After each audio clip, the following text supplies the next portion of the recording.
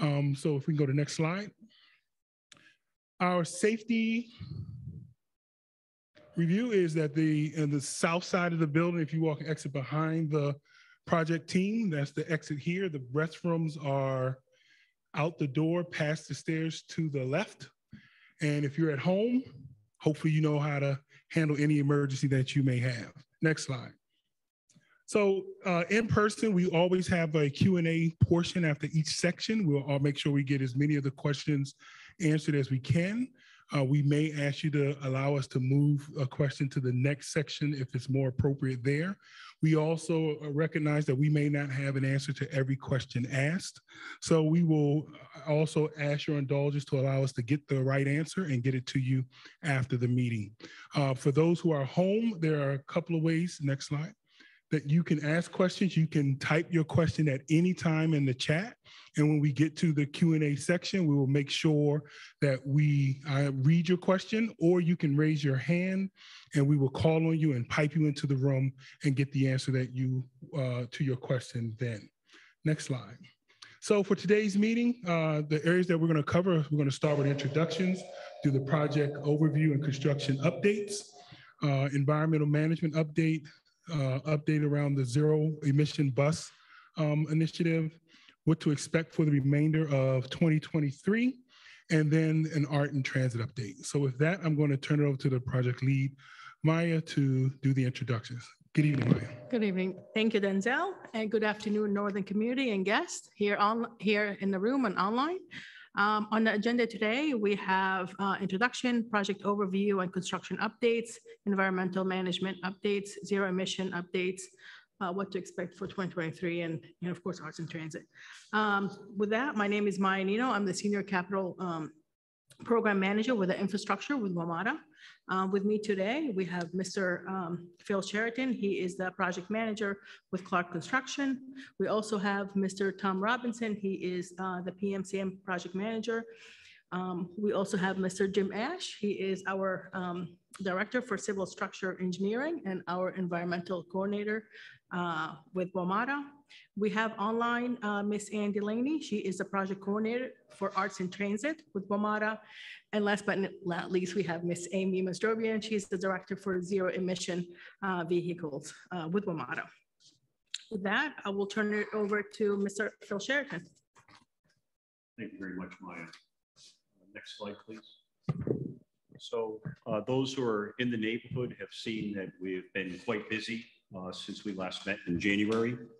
A couple of the key updates at a high level is with DOB, we received the first full round of review on our final building permit, and we're in the process of closing out those comments and expect that permit to be issued in the coming quarter. With DC Water, we did complete the large plan review process and approval.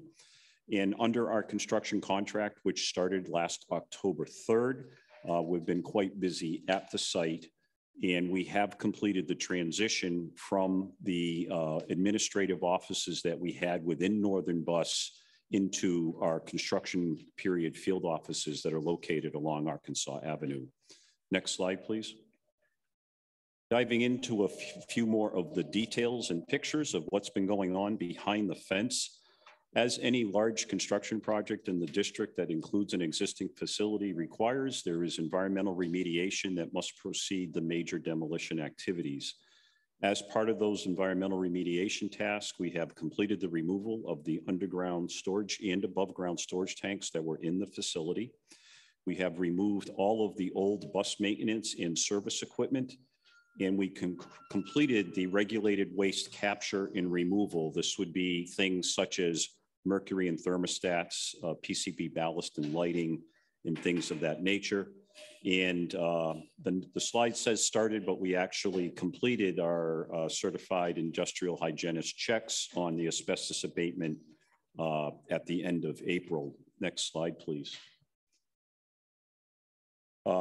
As that mobilization, we've completed the secure construction fencing, the longer term fencing, Jersey barriers, maintenance of traffic under the DDOT approved plans around the perimeter of the site.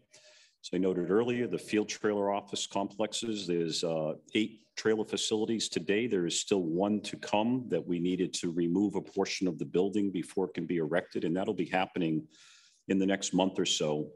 And then we've had installed and continue to do noise, vibration, and air quality monitoring on the property and reporting that information to WMATA on a monthly basis. Next slide, please. So with the facade bracing, this is probably the most visible outward facing component of our work that is in place. It's along 14th Street where we're protecting the historic facade that was that has been designated to be preserved. That picture is on the left here. And then another very important feature was the underpinning and resupport of the historic tower. And you can see the new column and foundations that are on the east face of the tower that have been now installed, and that load has been jacked and transferred. The next slide, please. As the abatement activities that I noted a few moments ago were completed, that allowed us to move forward into the start of the mass demolition of our building. We started that along the Decatur cover structure, and then we have continued to move forward into the main building as our utility disconnects were completed by Pepco, DC Water, and Verizon. The next major portion of the facility that we've tackled was the demolition of all the former parking structure that was on the southern third, as well as the eastern half of the site. We've continued what's called hand separation, or the detailed deconstruction of the back roof and walls that tie into that facade that's being preserved. And right now, we're very happy to report to date that we're actually repurposing 98% of our construction demolition waste. It's all the brick and concrete and reinforcing steel. All of that is going out to recycle and reuse. The next slide, please. Another major activity that happened right at the end of Q1 was the beginning of what is called supportive excavation and then the soils excavation. The supportive excavation are those systems that will allow us to safely excavate to the planned bottom of the new basements. And that work started behind the administration building and will be ongoing for the next several months. Another critical early task was getting approval on the rock removal plans. Most of our rock is in the northwest portion of the site, close to the historic administration building and historic facade. That required us to come up with a very detailed rock excavation plan that will minimize any potential excavation induced vibrations on those historic features that are being preserved, and that was recently approved. We have started the beginning of minor excavation activities that are largely to support supportive excavation. And in the coming month, we will start to see the mass excavation on the northwest component of the site. The next slide, please. So as we look through the rest of Q2 2023, we will near the completion of our demolition activities in early July. We will continue to offer pre-construction surveys at any time to those neighbors that are eligible. We are finishing the installation of the additional instrumentation required ahead of that excavation to monitor the ground conditions. And then the facade bracing support steel, there's a few elements that are tied to that hand separation that go hand in hand as we wrap that up. And as I noted earlier, the supportive excavation will continue into the summer. That mass excavation will get underway. And in the late part of the Q2, we will start the new deep foundation test program. Our next slide, please. The agency collaboration has been ongoing, as I've reported at each of these quarterly meetings. I've touched on the building permit. With Washington Gas, with great support from WMATA, we have finalized our new meter design inside of the building, and we're working on the finalization of the new service extension from the 13th Street area along Buchanan Street. With DDOT, we're in a stage of just periodic inspection at this point for our maintenance of traffic that is allowing our pedestrians, bicyclists, and motorists to safely navigate around our active construction site. With DC Water, the other approvals that were received is our final water and sewer plans are approved, and recent activity is the longer-term connections for temporary water and sewer for our trailer. And with Pepco, we have most of our service, but Pepco has a shortage of transformers, and it's why we have not been able to convert our temporary generator over to Pepco Power at this time. We work with them weekly, chasing that material that's on shortfall in their inventory. We are working on finalizing our building service design approvals, and we have kicked off a regular cadence of meetings associated with our BEB. And Amy will be speaking more about those great updates on BEB shortly. And with DOEE, I know we have a couple representatives in the room today. Jim will be speaking extensively on our environmental work in the upcoming next section, and the stormwater management plans for our site have been approved. That brings us to, I don't see, from a battery electric bus design update. Will be the next slide, please. This is a very high level view of the basement level bus storage. There's 131 vehicles down here. And the heavy black lines, what you're seeing is the power distribution network that will integrate with the pantograph style chargers that will allow the energy to recharge the batteries on the buses. The next slide upstairs is the current layout. And from a battery electric standpoint, on the maintenance level, we're only going to be using portable chargers, which are plug-in. So there'll be no meaningful update to the maintenance level. The next slide is on our roof. As part of WMATA's initiative to reduce their carbon emissions throughout their facility, we are not only de-dieseling, if you will, the bus fleet, but also the non-revenue support vehicles. And the area with the little clouds there on the drawing are 42 new, they were dedicated non-revenue parking spots as part of our parking plan to make sure everyone that works in the building is not in the neighborhood. But 42 more of those are now going to be electrified for all of WMATA's non-revenue vehicles to support the bus operations. Next slide. These are some, I'm not going to get into the details, but there's a couple pictures. At the maintenance, lower parking level, there'll be 3 major battery electric charging switch gear facilities. You can see them in this plan. The next slide, please, shows at the maintenance level, there'll also be 1 more cubicle of battery electric, so 4 total. And that is where we're at with the battery electric. There's both Pepco gear and battery gear on both levels. And then our next slide is just to check in on the pre-construction surveys. I know we've continued to show this slide. We want to continue to encourage our community members, again, that are eligible to use the phone number, use the email. All else fails, reach the WMATA contact line, and we will be happy to get those scheduled.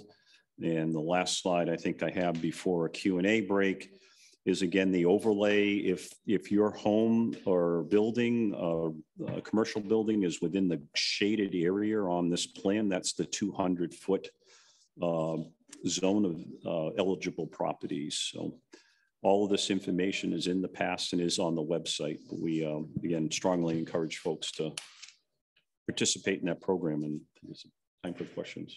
Thank you, Phil. So just want to acknowledge, I know we had a comment, I think there is some ambient noise in the room. It's the whirl of the air conditioning unit. So if you know, we do apologize, but that is something that we cannot control. So with that, I'm going to check in the room and see if there are any questions regarding the construction update section.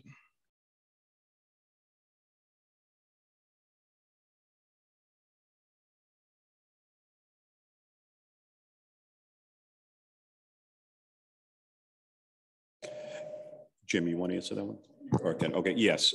So right now we are, we've been working with DOE and WMATA on creating a format that will be shared with the community. So we're fine tuning exactly how there's a lot of raw data and we're trying to digest it to a level of data that is informative, but also not overwhelming for the community to try and search. So I was actually ahead of the meeting showing Jim some of the vibration and dust, and we're working on the noise, which is a more complex data set to present, but we will be sharing those in the near future as we work through the format. Short answer, yes. Yes. And that will be shared on the project website as well, correct? Thank you. Any other questions for this section? 1 second. You mentioned in your statement that you report out to the neighbors who are qualified or the neighbors that you will be required to report out. Who are those neighbors that you are required to report out to? I'll clarify if perhaps I misstated something for you. There are properties within any property that is within 200 feet of our project perimeter is eligible to the pre-construction survey program, where those properties, if they opt in, we will send out an independent engineer. They will do a survey of the property. The property owner receives a copy of that survey for your records. We do what we call at this point a pre-construction survey.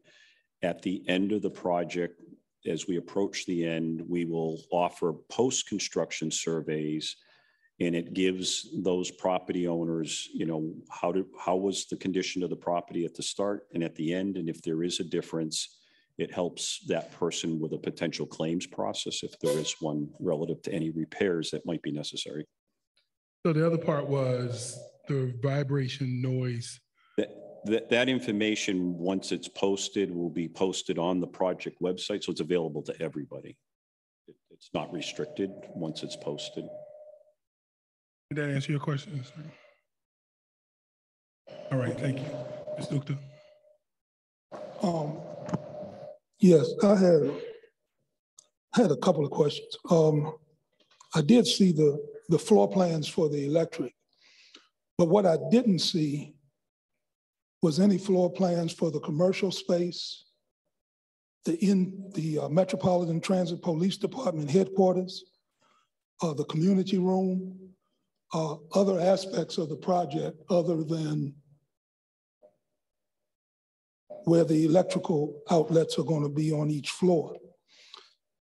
The other concern I have is relative to, and this wasn't in the slide, but I think it does have to do directly with construction, which is the parking. There are, I don't know who they are because their vehicles are not identifiable with any commercial markings. But I know that there were at least today, just today, I've got pictures from other days where workers at the site have been parking on 14th Street. So I know one of our subcontractors that started this week had 3 vehicles, and we had them move this morning when we saw them, the strip matter. I know at least one of the trucks was labeled, and then Geo Instruments needed to initially stage a truck, which was moved once we had a piece of equipment moved inside. That was staged at our driveway cut, not in one of the parking spots this morning, but I will. Let me take a break. At the break, I will go look at those with you. Okay. Right. Plus, we have more than a couple people, so I want to make sure everybody. Yeah, I will work to that. Going to your other comment, Mr. Upta, that information is on the plans. It's not highlighted. We can certainly look at a different way to present those graphics, and I can color code retail, the community room. We have in the past, but it's all those spaces are on that maintenance level plan that I showed. So I think you want to make sure, so there were 2 parts. There was the non-operational spaces of the unit, which he doesn't have, but we'll have to make sure we put that on there. But you also talked about unmarked. So there are cars and trucks, or just cars that you were speaking. I just want to make sure that we're clear on what you're saying is parking. Generally, it's I have observed parking on 14th Street. Then one of them was, this was early on. You all do business with ACO, yes, sir. ACO, right. One reason I know that is because his vest or jacket or whatever he had on, you know, had that on there. There is a larger issue relative to the parking, but it's more relative to the construction site. And I don't think anybody here will be able to address it, but I need to have some contact with someone in bus services. Because the garage is closed, the 14th Street turnaround at 14th and Colorado, we've been inundated by Metro drivers that are parking on the public street, blocking the street, cleaning, you know, vehicles, things of that nature. And so if this is going to be going on until 2027, that area around 14th and Colorado needs some relief. So we'll make sure you have that conversation, allow that to happen. Right. And Thank it you. has been addressed. Thank you. I don't know if Ann is here yet. Ann's been helping me out with it, but so wait, we're gonna have it. We're gonna know what. I'm sorry. I want to make sure we get that compliment on the microphone. No, Ann is a gem. There you go. All right, that's all I need. Thank you. All right, next question. Thank you. Garage is going to be a primary electric, vehicle thing. Do we discuss with Pepco how they're going to generate that electricity? Or is the idea you don't want to just sort of say, well, instead of burning fossil fuels here on 14th Street, we're going to burn fossil fuels on Maryland and generate the electricity and transport it down here. Do we have that type of discussion with Pepco as to the source of the energy we're going to need to operate the garage? She's coordinating with her team at a larger network. So for our electric buses, we intend that they will run on grid power.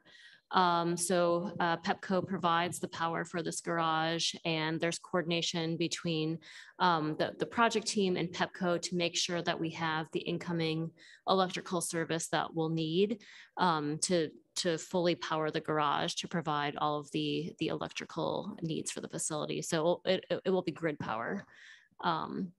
Providing the power to charge the buses. So it sounds like, Amy, you haven't had the conversation yet where the grid piece happens for Pepco itself. So I think his question was, if they're using a, lack of a better word, coal plant to generate grid power, are you having a conversation about the plant generation? Is that accurate, sir? I mean, other words, for example, like just this week, Pepco has come around to the neighborhood and asked, do you want to sign up for more renewable energy rather than using primarily fossil fuel energy? Do you want to, or so do they do the same thing to WMATA? Do they come around and say, look, you have a choice of where you're going to get your energy from. We're burning fossil fuels and creating some. We're also doing some renewable energy. What do you want? Right, so that's probably outside the project question that we'll have to probably look into get a better answer. I know we have a question here. Yes, this is for the construction team. I'd like to know, do you have a plan to use local hires to work on this project? It's a big issue with a lot of projects going on in the city and they don't hire local residents. And we see a flux of Maryland and Virginia tags coming inside the city working every day. And workforce development, we have a lot of opportunity to help district residents work on these projects, especially these new projects with renewable energy. And it's an opportunity for young men and women to learn a new part of the construction industry. The answer is yes. We as Clark strongly encourage that. We have an employment processing center that takes applications in the district for all of our work throughout the Mid-Atlantic region. Actually, it is based in the district. We also strongly encourage our subcontracting team members to also do a fair share of hiring so that the work site looks like the community we're working in. We can't force them to, but we can encourage them to. But I can say for certain, as clerk, for the workforce that we direct hire, we will and have continued to be a strong advocate of hiring district residents, sir. Thank you. Any other questions? All right, with that, we'll turn over to Jim for the next update. Thank you. Good evening. Slide, please. Slide, please. As we go through these slides, I'm going to start with this. Many of the slides that we have that I'm presenting this evening were presented at the previous meeting. And I'm doing that because we have new data and I want to integrate the two data sets, and you'll be able to see graphically what's going on. As in looking at environmental remediation in the soil and groundwater, we're looking at three principal sources, if you will. The first are the underground storage tanks. The second then are the chlorinated solvents, and those are located along Buchanan Avenue. And the third category are other contaminants that are present, not in a particular spatial pattern in the way that the first two are. Slide, please.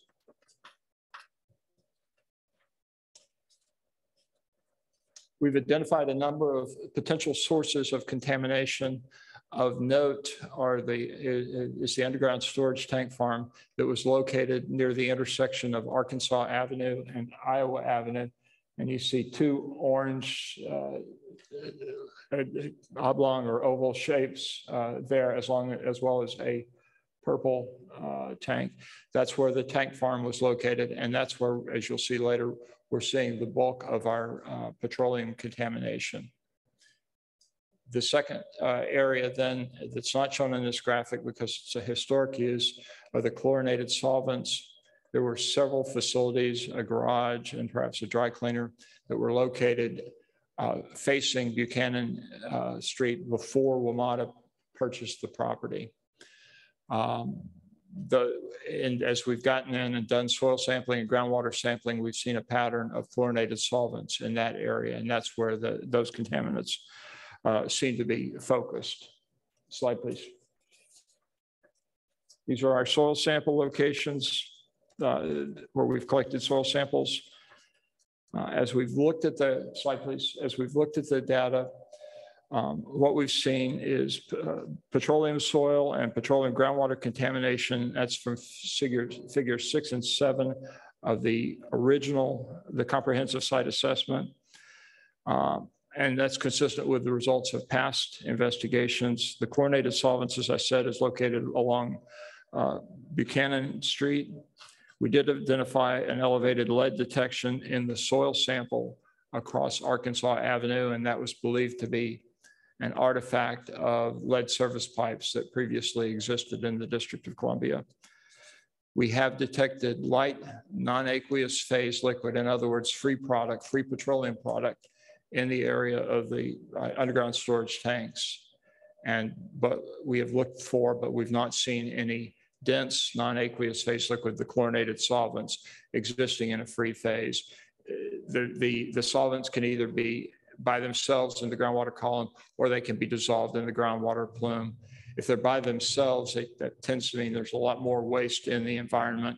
We're not seeing that so far, and we've done several tests to do that. Slide, please. So this slide shows the results from the spring 2022 comprehensive site assessment. These are the soil results, and you'll notice all we're seeing in soil are the petroleum detections. We're not seeing any chlorinated solvents in the soil test. And this is the spring of 2022. Slide, please. This is the most recent data set, and this is information that's being presented for the first time. Similarly, we're seeing a lot of petroleum detections in soil, but we're not seeing chlorinated solvent detections in soil. Slide, please. This is previously presented data. These are the groundwater results.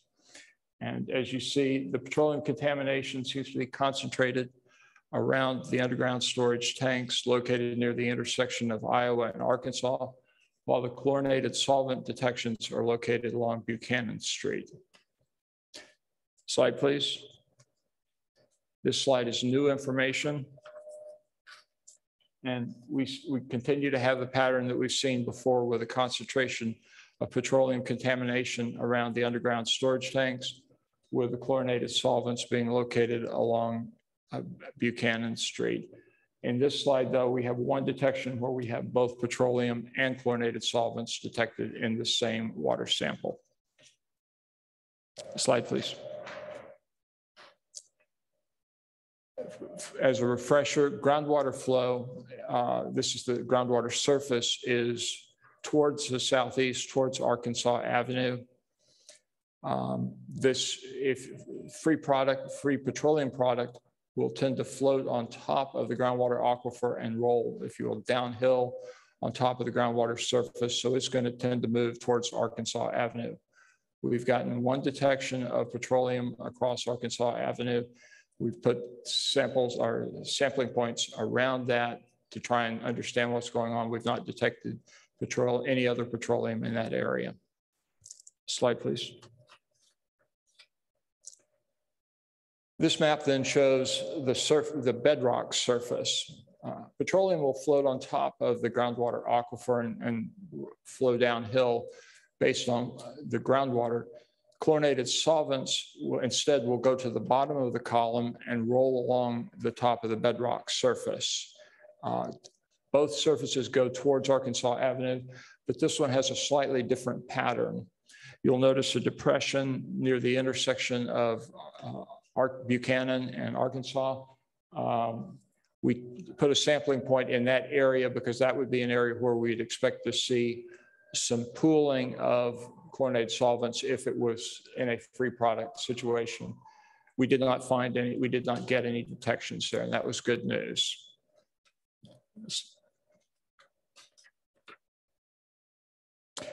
We've been asked to provide underground storage, a map of the underground storage structures that are going to be placed on site. This is a graphic, but this graphic has something that's been overcome by events. As many of you know, as we've discussed, we're going to be powering buses at this facility by electricity. We'll have no need for the large underground storage tank that's shown on Buchanan Street. So that will not be constructed. We may add a small underground storage tank for the generator, the emergency generator that we need to have on site to continue operations in the event of loss of power. But the large underground storage tank will be removed from the project.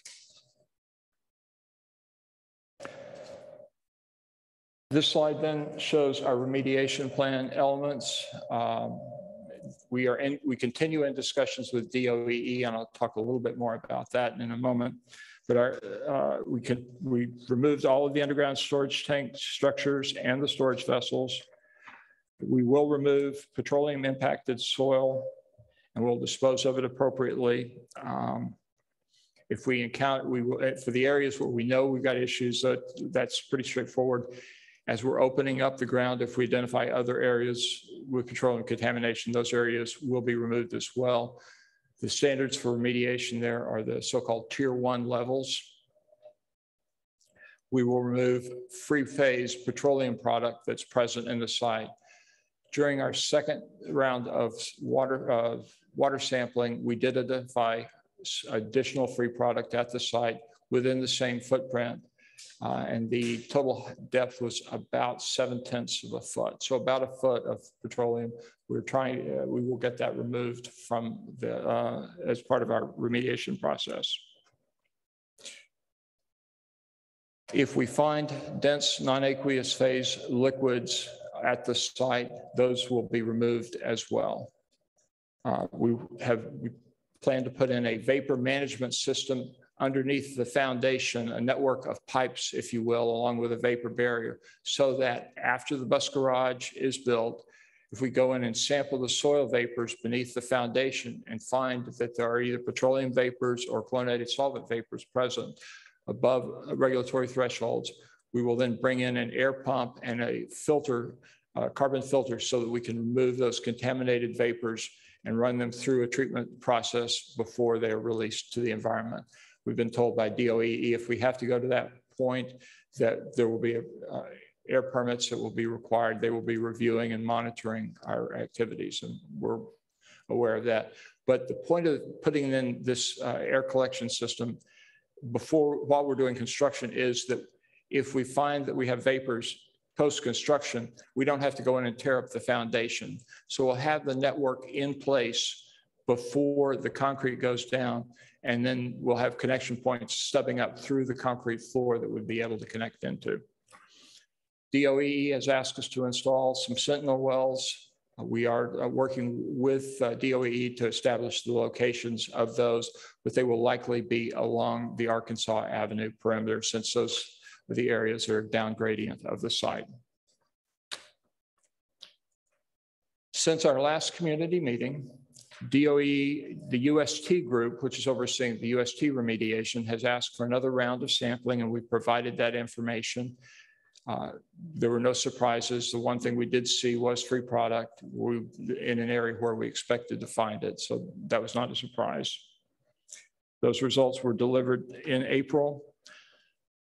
The land remediation group then that is managing the chlorinated solvent side and the other contaminants that are present has asked for and met with us on April 20th. They have asked for some additional wells. We continue our discussions with them to determine the appropriate locations for those wells. They've asked that the wells be screened, or if you will, sampled from the lowest part of the aquifer so we can confirm our understanding of the chlorinated solvents in that area. Likely those wells will be located along Arkansas Avenue and Buchanan Street so that we have an understanding of what is leading the property. We continue in our discussions to completely define what the scope of those wells will be, where they will be located, and where they will be screened. Our discussions with DOE continue. I've got a meeting set up with the land remediation group in about a week and a half to continue the discussions. And that concludes my presentation, Donzel. Thank you. Jim, can you say what UST represents? Thank you. Underground storage tank. Okay, of DOE. So I know that there was a lot of new and dense information in this section, so it's a great time to remind folks that a copy of the slide presentation will be on the project website, and we'll make sure you have the project website address at the end of the meeting. So I just wanted to make sure I noted that. Any questions regarding the environmental update?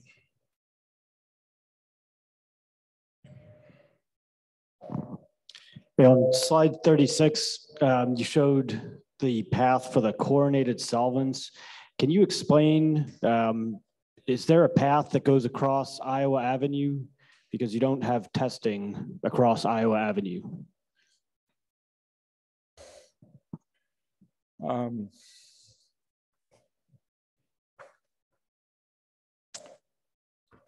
Could you turn to slide 36, please?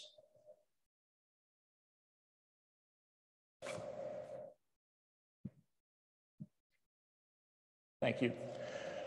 Our understanding, we've not detected chlorinated solvents anywhere except along Buchanan Street between 14th and Arkansas. That's where we've detected the chlorinated solvents.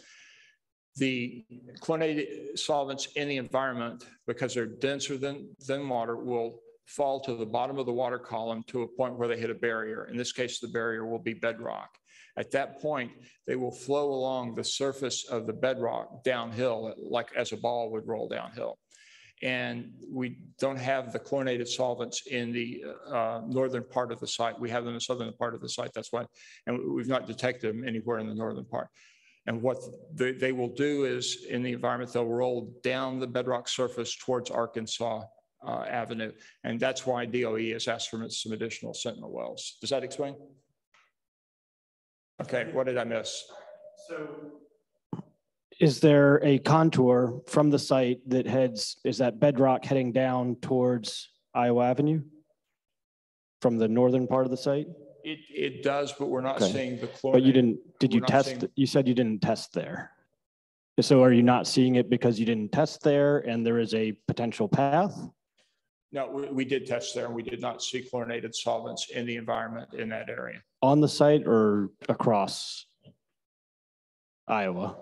We did not test across Iowa for chlorinated solvents, but we haven't seen any in the northern part of the site. And we have no reason to believe that there are any chlorinated solvents there. Thank you.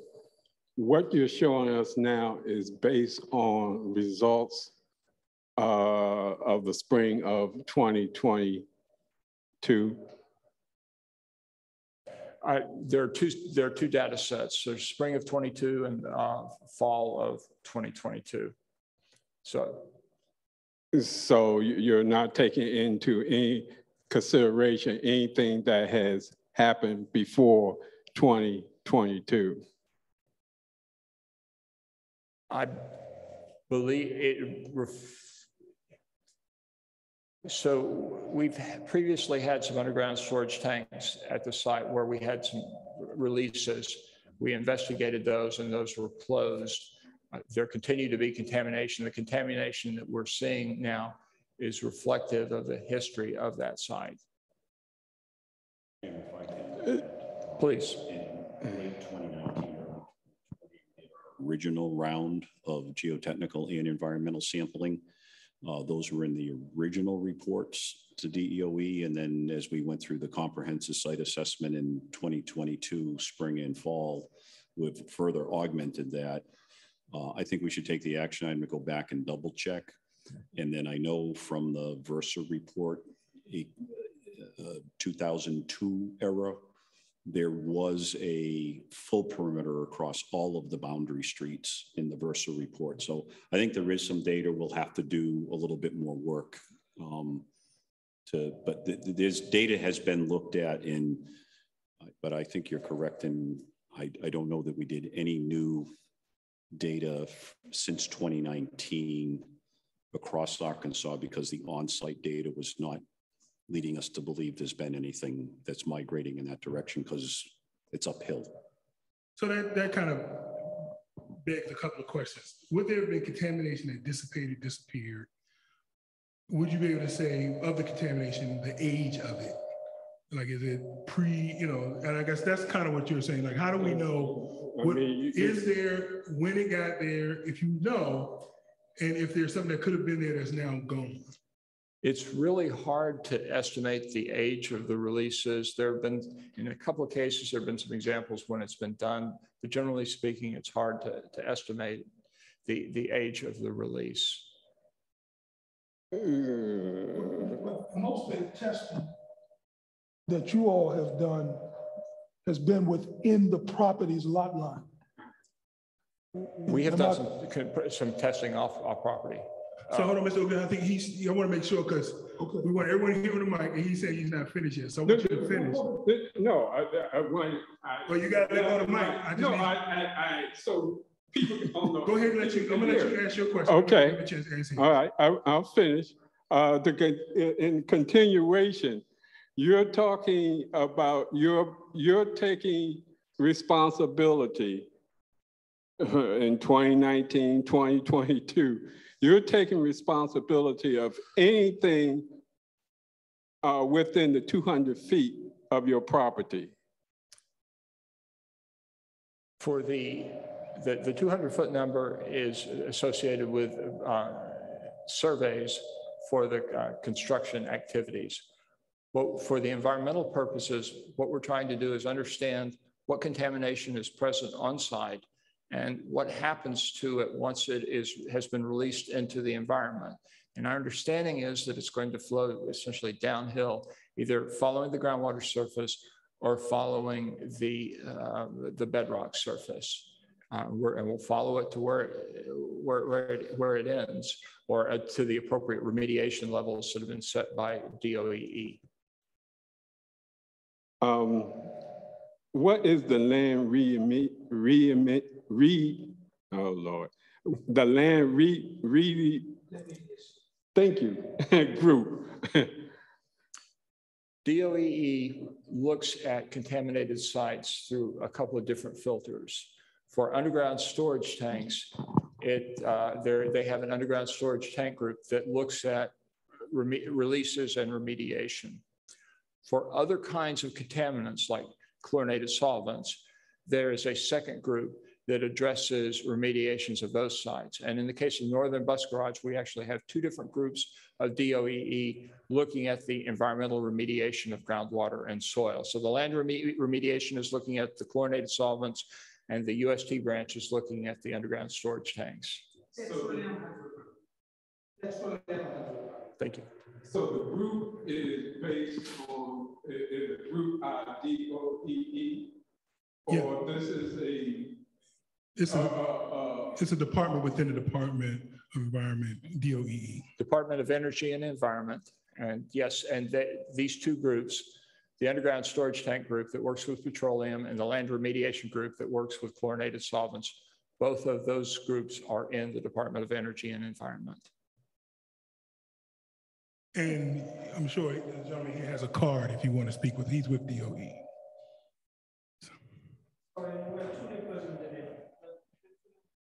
I'm from the underground storage tank branch. My name is Nazmul Haq.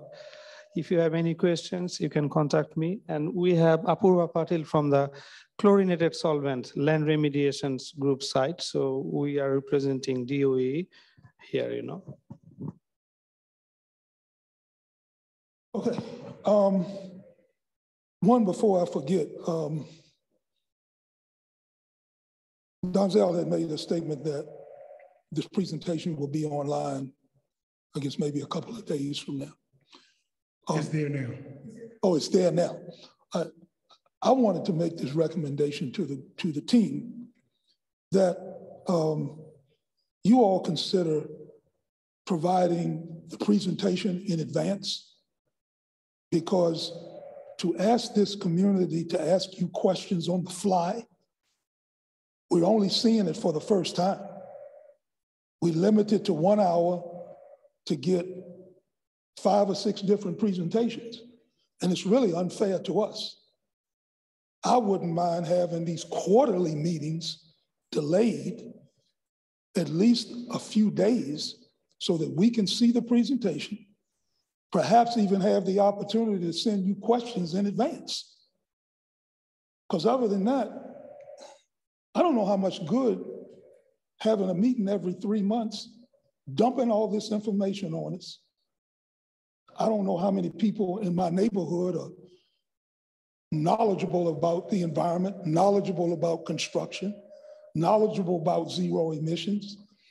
It just gives us a little time to, right, you know, kind of catch up with stuff, you know, and be on the same page. Right. Jim, you had mentioned Mr. Oakland, Arkansas, and I think that valid point deserves a response. So I know that it's put up at least 24 hours in advance. So what it really sounds like it though is, one, how is the community made aware that the slide deck is available to them? Right, so that's what I'm saying. Okay. So I hear the question. So I wanted to make sure, you know, we can do a better job of saying, the same way we send out a reminder of the meeting, we can also say, and the slide deck is available for review. Right, that would help. It was mentioned about Arkansas and Buchanan. I understand that anything that's underground is going to flow downhill.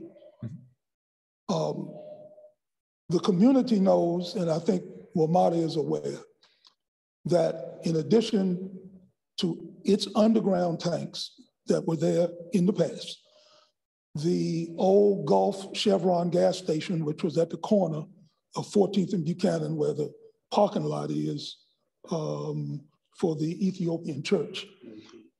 And where the actual church is, was a Verizon, well, it was the old C&P depot that had underground gas tanks.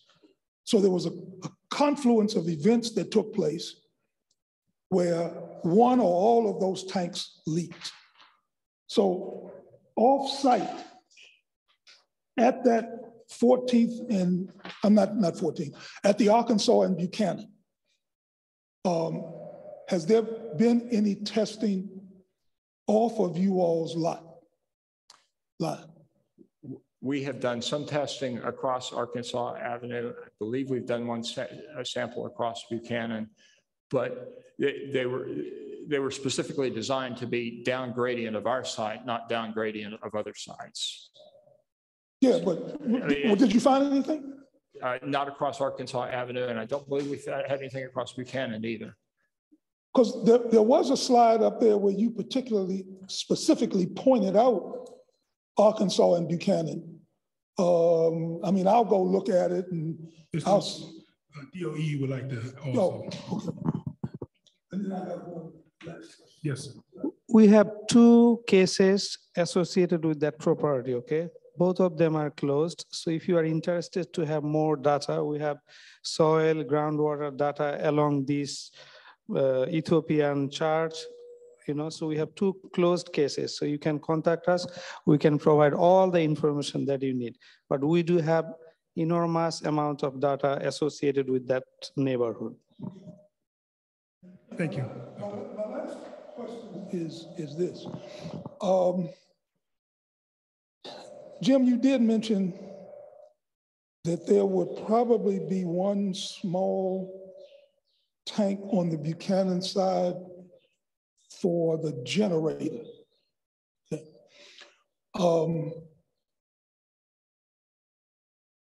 The location of Metro Transit Police Department at 14th and Buchanan, will they have any underground tanks for gas, and how will their vehicles be serviced? Because my understanding is that's where NTPD is going to be moving. That's what we were told earlier. I can answer that, Jim. Thanks, Phil. I don't know. Okay, I didn't know. What we have at Northern Bus Garage is a small subdivision. So it's a small Metro PD outpost, if you will. It's not the main MPD station. It never was intended to be. Their vehicles, from a standpoint of maintenance, will be managed off-site. And I believe, and Amy may be able to answer this, some of those non-revenue vehicles on the roof are assigned to the MPD subdivision. I don't know if you can answer whether the goal is to also convert the majority of MPD police vehicles to green energy as well. I have an answer for that today. Yeah, but if they are still using gas, they will be fueling offsite, whether it's, it will be at the local gas station or some other WMATA property. Yeah. Just want to make sure it's a substation. It's an outpost. Yeah. There's an online question. If you have enough. We have one question from Beatrix Field online, and it's, will the DOEE representatives' information be shared with those online? I'd invite the individuals to reach out to Donzel, and Donzel can provide the contact information. Is that okay? Right, so we will provide the contact information for DOEE. In fact, if I know my team, Emma, and then maybe put it in the chat right now, but if not, we will make sure that they have it. And of course, those who are in the room, we'll make sure you get it as well. Just to answer, one general information to all of you. Whenever we get any reports from any sites, not only for this one, any other sites we have in DC, we always have 30 to 60 days open period for the community members to make a comment, okay? So it's not only 24 hours or 1 day. So anytime, like for example, they submitted the report, comprehensive site assessment report. I uploaded that any community member, give me your comments within 30 days. So 30 days is a long period of time. So we do provide plenty of times to listen to our citizens and to listen to their comments. So just to let you know. I'm just not knowing. Yeah, this is the first time. Yeah, I can, now you know. So that's the DOEE. No. What I'm saying is this. We asked for this information months ago, meetings ago. And what we were told was they would check with DOEE to see if it was all right to release it. Now he comes here and says we got 30 to 60 days to make a comment. This is not the way to run a railroad. Yeah, but I think them being here is because of the request that they give you information. Yeah, but he's late. He's late. We asked meetings ago to have this information. And what we were told, you can go back and listen to the recording, what we were told was that we'll check with DOEE to see if it's okay for us to release the info. Right, so. One thing is that once we review it and we approve it, then only the document can be shared with the public. Because I'm sorry, could the mic didn't, if you could repeat that. So once we get the document, we review the document, we give them comments, they change the document. Sometimes this is necessary as per our requirements. Sometimes the document is changed several times and that process can take like few months. And once document gets final, we approve it and then only it is available for public for review. And if that time, if anybody has questions, then they can ask the questions. Hold on 1 second. We can't have more than one person asking a question. So I guess I want to make sure I'm gonna give you the microphone so you can ask directly. But what I hear you saying is, and I want to make sure I'm clear, is that during the review period, it is not shared. Once that is concluded, then the document is shared. But that period may take a very amount of time.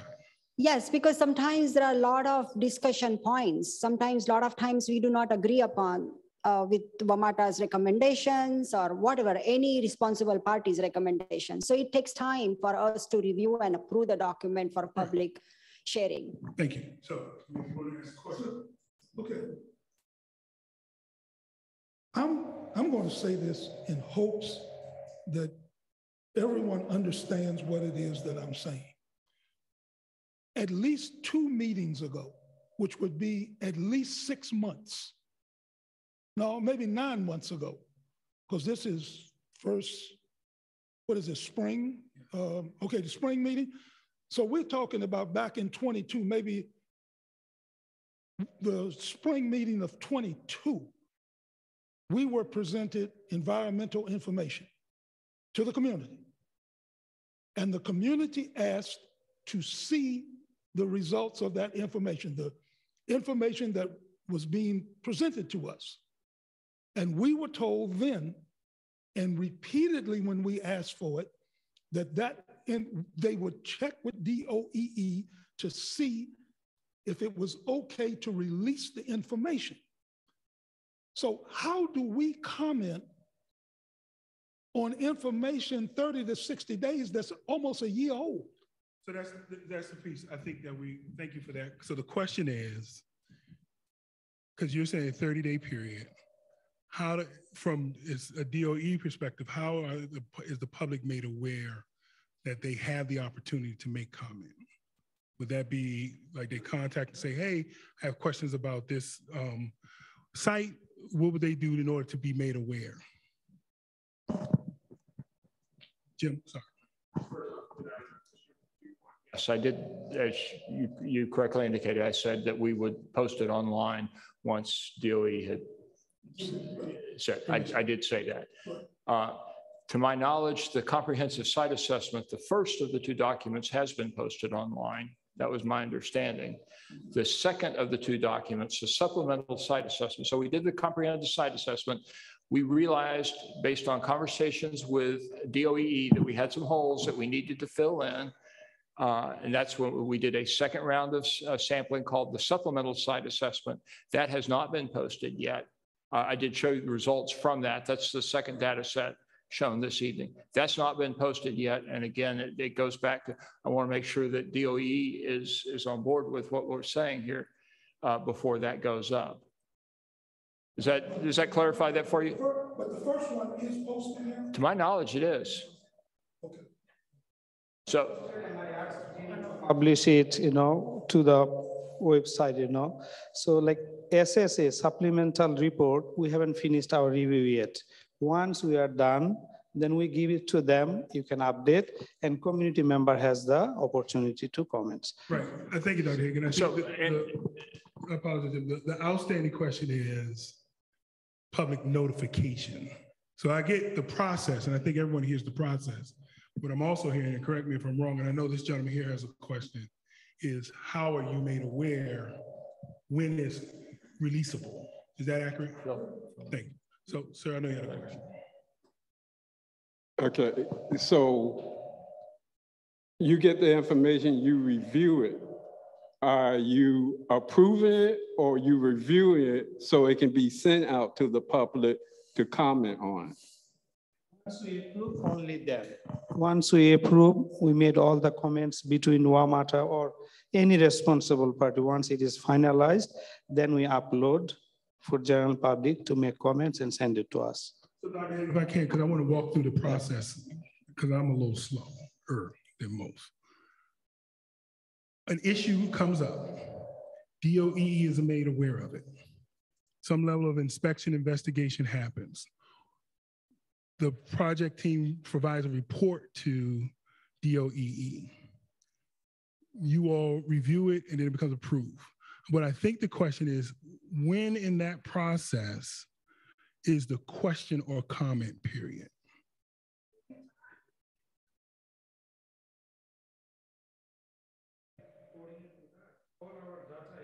It's public, nothing is, like within DOE is like, small room. All underground storage tankers that we have, everything is public. So anytime if you have any questions, we have all the information in the website. You can reach it to us.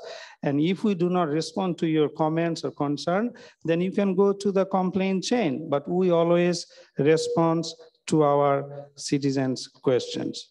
So what I hear you saying, I think, is, Dr. Hagan, if you have an environmental question about the project, the place to go is to DOEE. The general question box, Yeah, yes. Right. So regarding environment, right, to the question box. Regarding any environmental questions, there is a general question, box, you can reach through that. So and then the middle person comes straight to you. Yeah. Gotcha. Your folks need to have a meeting with the community because you're explaining this process now. You approve of it, then we have 30 days to say we don't like it. So what is the process after that? We're not going to go into that tonight.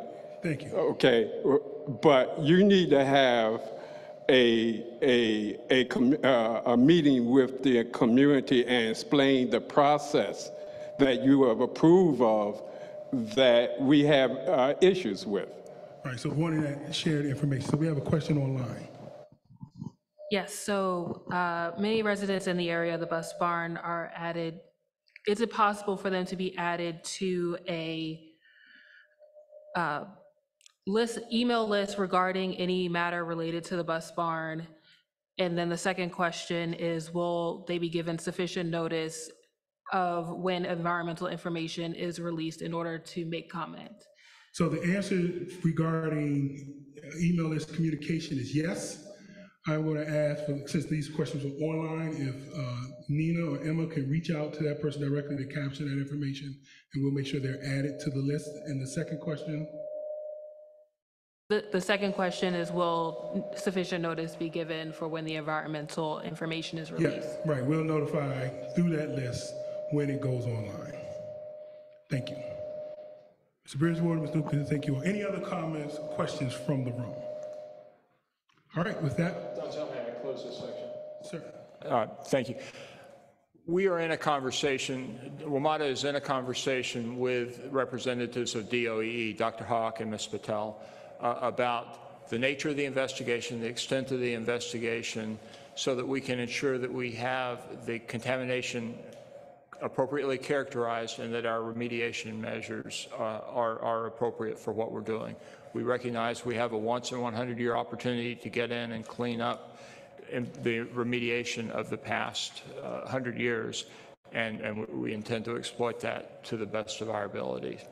what we're looking to do is ensure that the site is cleaned up in a manner that's protective of human health and the environment. Thank you, Jim. With that, I'll turn it over to Amy Masrobian to talk about the electrification project update. Okay. Great, thank you. 1 second while we advance the slide. Okay, so good evening, everyone. I'm Amy Masrobian. I'm the Director of Zero Emission Vehicles for Metro. Excited to be able to talk with you today. So Metro is moving forward on its zero emission bus transition, and Northern is a key part of that process. So as we shared last time, Metro is committed to reopening Northern as a 100% zero emission bus facility. So that means that when the facility reopens, only zero emission battery electric buses will operate out of the facility. The project will include overhead pantograph charging in the garage to charge the buses. There will be no diesel buses when the facility reopens. So we're really excited about this, this announcement and this step forward. We recognize the importance of this decision for the community. And just, thank you again to everyone for being advocates of clean, zero emission buses in your community. So the facility is being designed for up to 150 battery electric buses with a mix of standard length and articulated buses. The Reconstruction project increases the capacity for the larger articulated buses at Northern to provide more capacity for customers on Georgia Ave, 14th Street, and 16th Street. So right now there's a mix of articulated and standard length buses on those corridors, and this new project allows most of those trips to be operated by articulated buses. Since Northern will be one of Metro's first facilities to fully support zero-emission buses, this project is very important to Metro's overall transition to zero-emission buses and for the region as well. So Metro is accelerating work to transition our entire bus fleet to zero emissions by 2042. Our recently released zero emission bus transition plan outlines a path for the full conversion of the bus fleet by 2042, which is 3 years ahead of the previous goal that we had shared. And so reflecting this plan, about 2 weeks ago, Metro's Board of Directors adopted this accelerated goal for our full fleet conversion of nearly 1,600 buses across Metro. So again, thank you to everyone who's advocated for zero emission buses. We're really excited that Northern is going to be one of our first all zero emission bus facilities and really leading this effort both for Metro and for the region. So thank you, and we're excited to be able to provide these local air quality benefits to the Northern community. All right, I think we have a hand raised in the chat, so we're going to allow that person to come off mute and ask their question.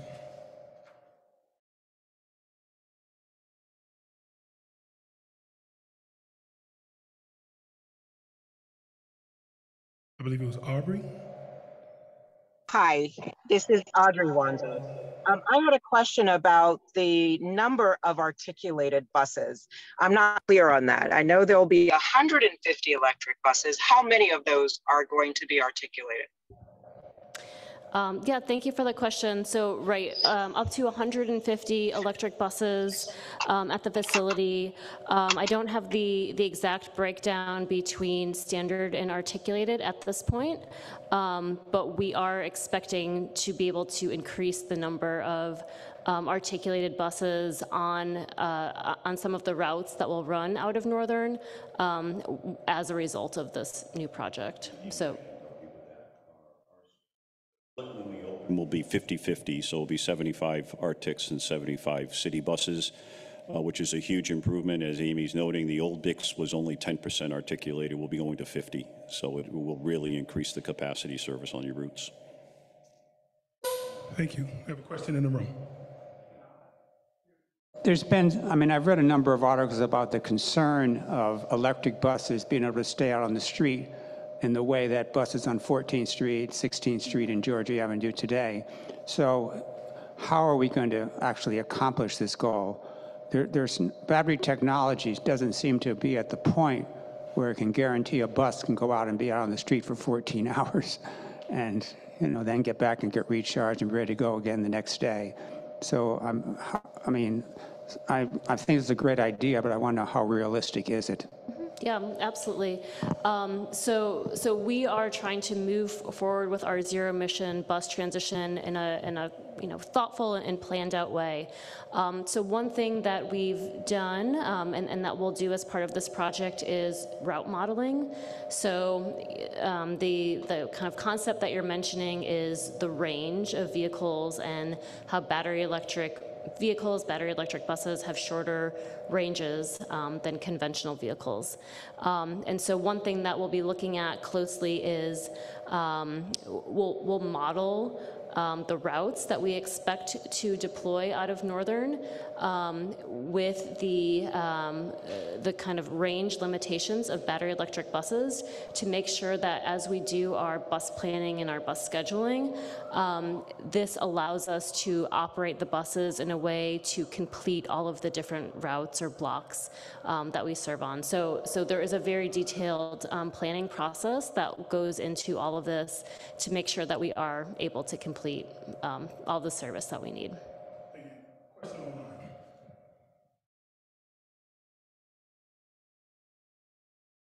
So the first question that we have is, what is an articulated bus? Oh, yes, thank you. So basically in our bus fleet, many of our buses are kind of a standard length or a 40-foot bus. And articulated buses are a lot bigger than that. They're about 60 feet in length, and articulated sort of refers to the fact that the buses kind of pivot around a central point when they can turn because they're a lot longer. So that's the technical longer term growing up was accordion middle. That's what we said. accordion middle. Right. Yeah. So the articulated buses are bigger buses with capacity for a lot more riders inside. Thank you. Another question online, and then Mr. Are they coming off mute?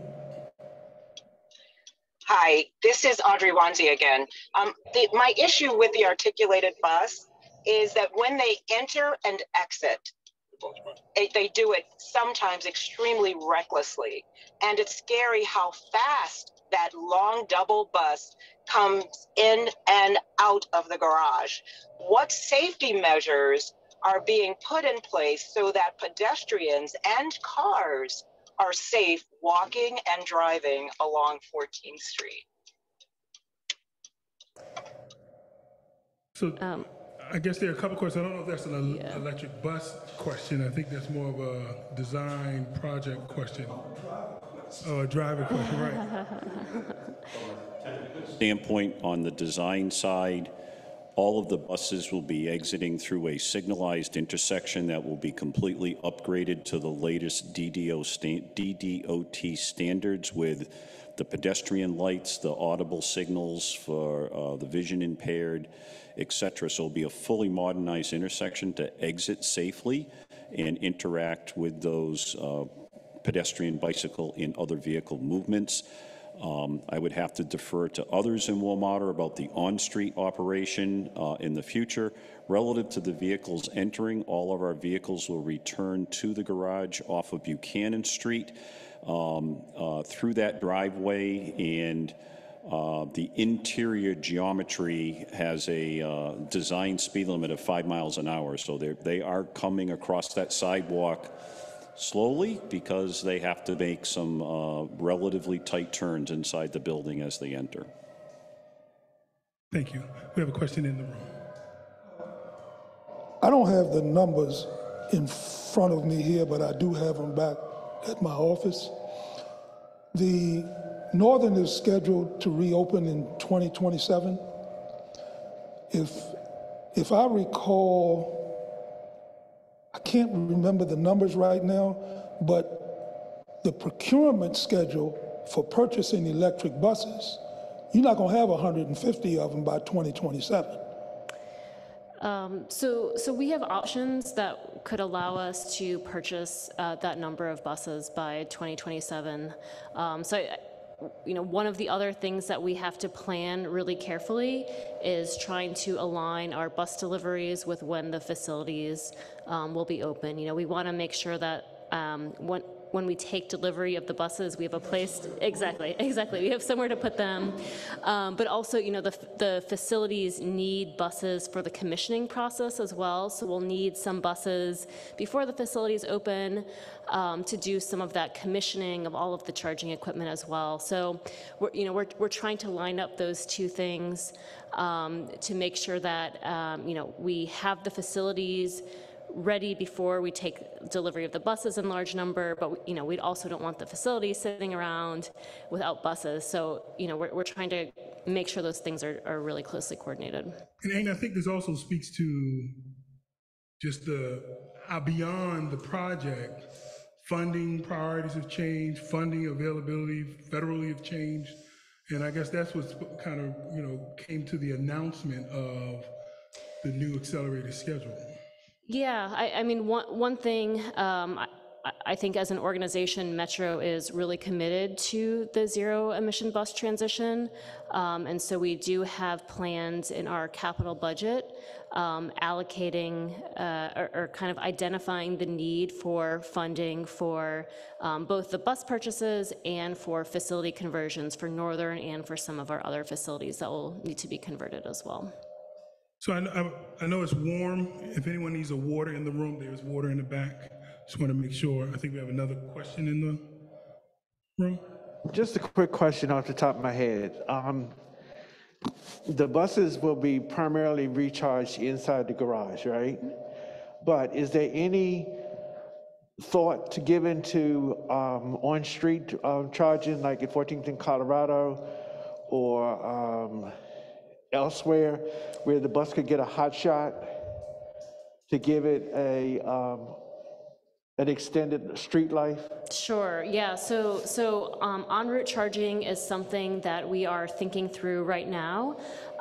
It's an option, like you're saying, it can help extend the range of buses, or it can kind of provide some operational flexibility, or just, kind of other, charging locations.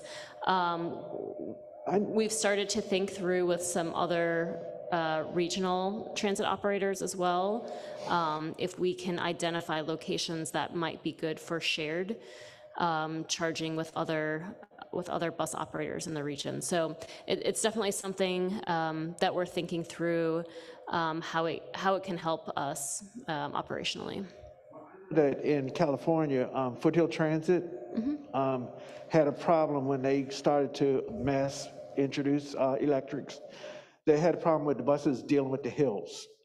Right. And the buses didn't perform very, and technology has changed, I'll give it. But in my head, I'm still thinking about, even when they leave the garage, they're going up that hill, right? And then like a rocket, they're gonna try to shoot out in a signalized thing, but that's still a huge drain on the bus, right? Right from the get-go. So yeah, exactly. I apologize, I'm gonna let you hold that. And then I just need you to come back around to it. I'm gonna let you, just because of the time. Okay. But, because I know there's a lot of answers, but I want to give just a quick, in the next Q&A, I'm going to let you respond to that. But I want to make sure we keep the moving to the next, and then I'll make sure you have an opportunity to speak to that. Okay. Thank you so much. So next slide, and over to Maya for next steps. And just a reminder, we have what to expect for 2023, and then we have art and transit.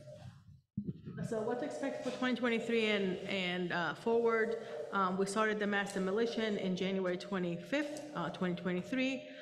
We'll be ready to start the structural steel assembly next year, the second quarter, 2024. In 2025, the second quarter, we'll start the finishes. And in 2026, the third quarter, we'll start the acceptance testing.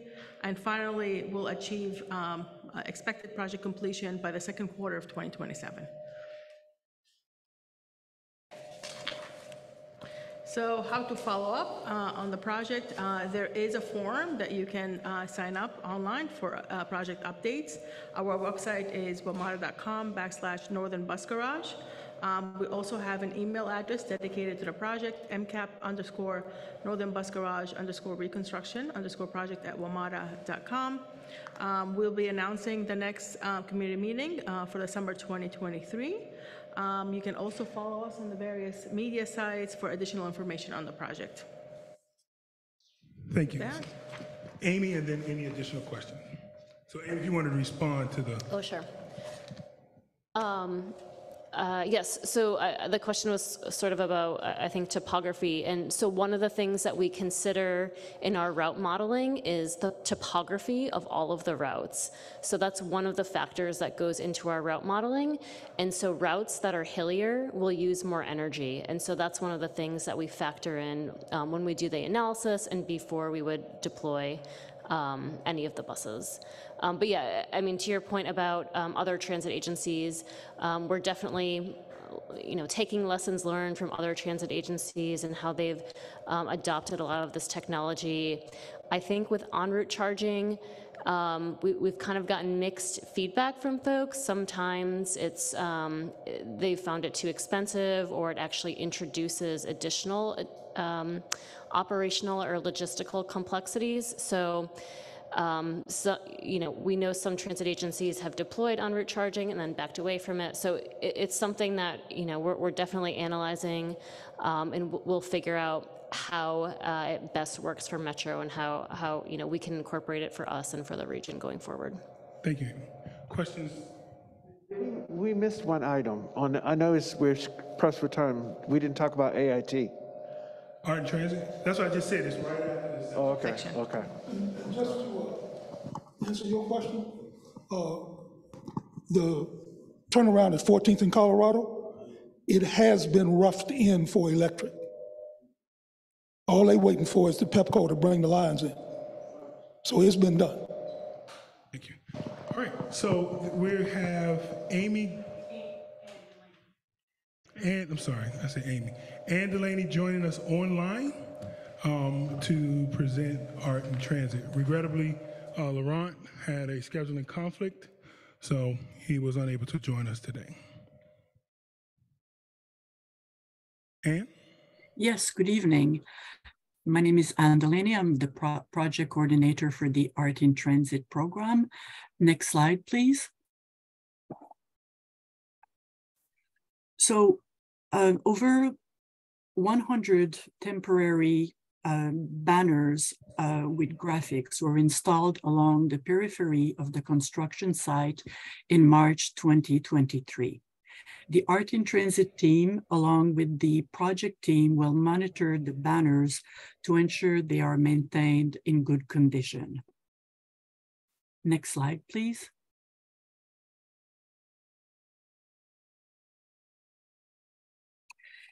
A total of 20 different graphics were developed in partnership with the community to capture key dates and information about the garage's 100+ years of history.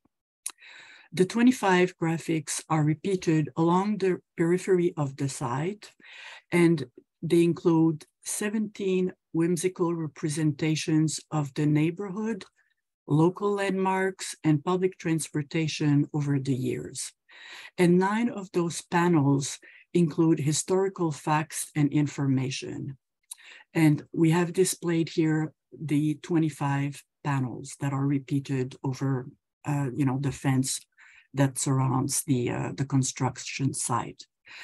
Next slide, please. And this slide shows more specifically the 9 banners that depict historical themes, such as, and that focus, around the Northern Bus Garage and the neighborhood. And it includes, before the car barn, before streetcars, garage building design, creation of the Capital Transit Company, which is CTC, CTC ticket design, and up, all the way down to women operators and drivers, as well as fair employment practices. So these also are displayed, throughout with the other 17 banners along the construction site. And that's all for my presentation. Thank you. Ron isn't here, so one of the things, just put it out there before it's added. One of the slides, the panels was omitted. It will be re-added, and that was it was added today to the panels. So, questions regarding art and transit. Comments? Well, let me get my water for the comment. I want to see if there are any questions first. Question online. Hi, this is Audrey Wanze again. I just wanted to find out if WMATA has any plans to put a museum. It's been mentioned that this project is a once in a 100-year project. It would be nice to see some type of museum in the city regarding the history of buses, all the transit, bikes included. Is there any thought given to a museum being on site? Jim? Thank you. Not so much for a museum, but there will be some interpretive exhibits as part of the project approval process. WMATA engaged in what's called a Section 106 consultation project with the Office of Historic Preservation of the District of Columbia. The outcome of that was a memorandum of agreement that specified a number of things. Among those are interpretive signs that explain the history of the car barn facility. We prepared some reports documenting the historic nature of the facility, technical reports. We also will place some streetcar rails that will extend from the facade of the car barn down to the curb of 14th Street that will show where streetcars left the 14th Street right-of-way and entered into the car barn facility. So there will be some historic interpretive exhibits that I think are responsive to your question. Right, thank you. So I know, Mr. We had a small group. You articulated disappointment. We saw the emails. And I know you want to be able to make your statement here, so. I'm really insulted by this art and transit piece because it doesn't reflect this community, the 16th Street Heights community. There is plenty of historical information that is available about WMATA and its discriminatory practices over decades. Their refusal to either train or hire Black people. To put A. Philip Randolph on there, that's an insult. He had nothing to do with a bus garage. But you're gonna stick something up there about employment practices, which he did have something to do with, but nothing having to do with Northern. His claim to fame is railroads. How did he get up there? I mean, who's in charge of this project? Because it can't be any Black people that's working in art and transit. Can't be. If it is, it's only one.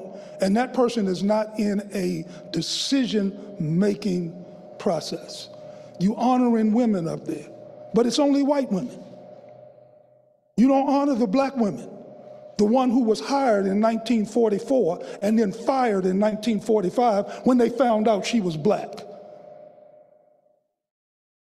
And where's Richard Pettigrew? He was the first operator that you all hired, 1955. And then my friend, or at least my father's friend, my friend is his father, Pop Saunders.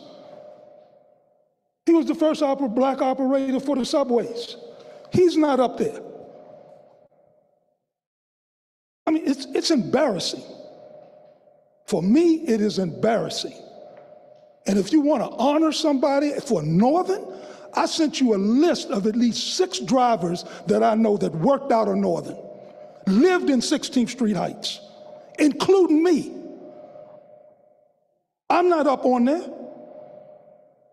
I got history. So you can't come into our neighborhood and disrespect it this way. Because you wouldn't allow me to come in your neighborhood and raise hell in your neighborhood. But you're gonna come in mine and gonna insult us like this. I really don't appreciate it. And this is not the first time that I've raised this as an issue. It's really not. And it is embarrassing. It is embarrassing for you all, and it's embarrassing for me that I've got to sit up here in front of some adults. There are only adults in this room. And raise issues that you all are not even aware of. That's the history. And it's disrespectful for no one to even recognize that history. Am I looking for WMATA to give me reparations? Yes. That's the least you could do. That's the very least you could do. And it's not lost on me that the only panel that was missing is the one with the black man on it. How did that happen? These are questions people want to know. I want to know the answers to them. Because somebody has to be held accountable. You cannot come into someone else's neighborhood and treat them this way. And the thing that's really bothering me is I don't understand how this neighborhood even tolerates this nonsense. Because other neighborhoods I've been in, you all respect those neighborhoods. I went to the Ward 3 meeting, and I'm going to the next one and the next one and the next one, because I'm going to see for myself how you all treat white people in Ward 3 and how you treat us over here. I've seen it for myself. They had a presentation over there. I got 5 people in front of me and 1 on the phone. I go to Ward 3, they got 2. 2. Bus operation and commercial. I come over here, I got to deal with 6 people. And the only reason Weston's in a position that they're in now is because of us. Because when they get up to Ward 3 at Weston, they ain't gonna have to fight for no electric buses, because we fought for them and got them. That's the difference. And I want to know when we're going to get, what are we going to get in this neighborhood for a $500 million project? Do you know it takes you 72 years to count just $1 million? They're talking about a $500 million. And we get what? What's the community get? I don't have the answer. But I know we need to get something. We need to get a memorandum of understanding. Respiratory diseases. We need for WMATA to start respecting this community. What does that respect look like, Ms. Duke? Well, I can tell you one thing. It doesn't allow for the Metropolitan Transit Police Department to be in the neighborhood. When I look at Decatur Street, and I've raised this, when I look at Decatur Street was closed. That east-west traffic was closed somewhere in the late 80s, early 90s. And it was closed because of an environmental assessment that WMATA did in 1985, where they showed that as one of the solutions to the assessment was to cover Decatur Street to keep the fumes and the particulate matter from escaping into the community. So I want to make sure. So I know that there are certain parts that we. So if you would like to answer questions, sir, I will give you the mic. But I want to make sure everyone has the opportunity here. So if you want, I'm more than happy to give you an opportunity to answer a question. But I think certain parts can't give a reasonable answer. So I'm not going to try to give an answer that can. But I did hear a couple of things that, deserve an answer around the planning of the police station, Metropolitan Police Station, and more information around, the community aspect of this community benefit aspect of this project. And I know you know it's like, why can't we have more frequent meetings? Right, which is, and that's the other, how communication happens. Right, I mean, or why can't I have a number to call somebody? Like I raised to Phil today about people parking on 14th Street that work at the facility. Why can't I have a number where I can call or an email that I can send and say, look, this truck is parked here, they're working in the thing. I got 3 of them. Yeah, I'm backing up because I feel like we both right on you, and I don't want to do that. So I know, but I thank you for that, Mr. Oakland. The phone number is on the website. It's monitored by the JSA team. They send emails as soon as they get an email or a phone call to the project team to respond to. And I do everything possible with my team to make sure that we have an answer back within hours, at worst case the next day, depending on when we receive the notice that is feedback from the community. So those tools are out there, and you know, certainly. There's only one point of clarification. It is actually monitored by the Metro team. Metro, I apologize. It's monitored by the communications team that provides contact to us if there's a notice. So is this the same phone number and email that people can complain and nobody responds to? So I've been trying to track down what number that is, because I've tested this one. But if it is, then we'll find out. I know we have one question online, and then we'll come back. Online from Commissioner Carla Ferris. Is there any update on the removal dates for the generators on Arkansas Avenue and 14th Street? I'm particularly interested in any updates regarding the generator on Arkansas Avenue, which has been problematic for residents. Thank you. Noted in my presentation, all of the infrastructure on our side is inspected. The meters are set. What PEPCO has told us, they've promised a date in March, they promised a date in April, they promised a date today, May 9th, and last Thursday they reached out and said we still don't have the transformers that they need to set on the pole to provide us our power. So they only allow equipment that's certified by them, and they have a backlog order of transformers, and we do not have a date certain, unfortunately, but we're beholden to PEPCO. All right. Any additional questions in the room? Sir, did you have a question?